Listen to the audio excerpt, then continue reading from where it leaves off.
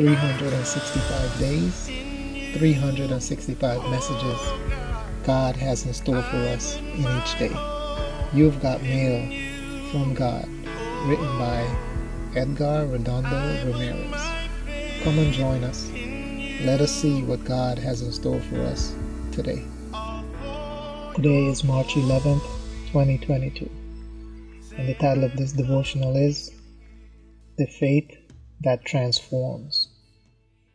The scripture reading can be found in 1 Corinthians chapter 1, verse 30.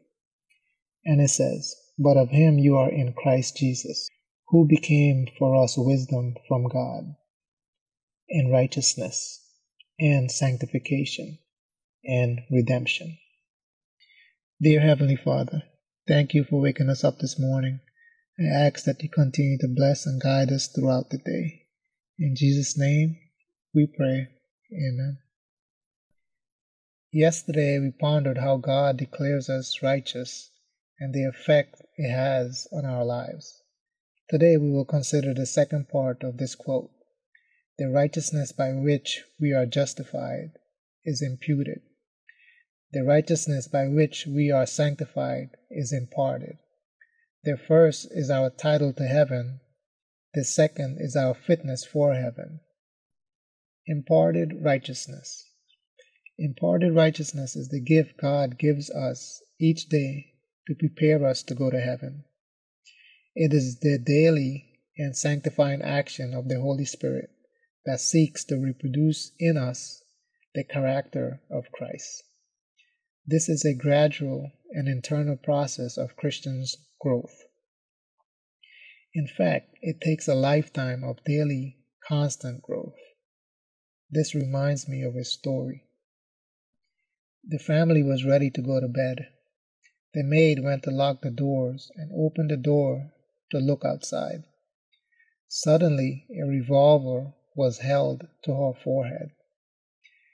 They commanded her to be silent, gagged her, and entered the home. Then they began filling several bags with valuables.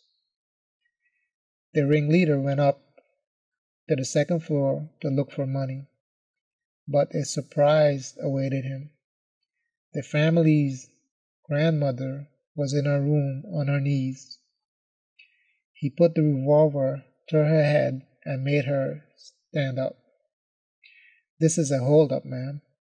She told him that she was sorry he was wasting his time, but that he could not continue with the hold-up. She ordered him to put away the gun and sit down. Then she took him by the hands and made him see that he was too young to follow such a bad path.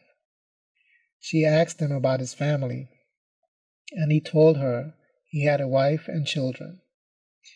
Then she said to him, "God brought you here because he loves you and wants you to know him.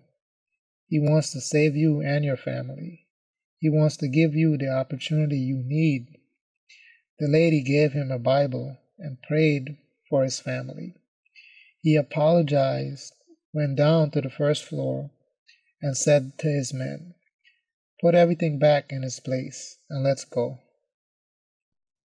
In the neighborhood, they say that the band broke up because something strange happened to the leader during a holdup. And now he's a deacon in the Adventist church that the family they robbed also attends.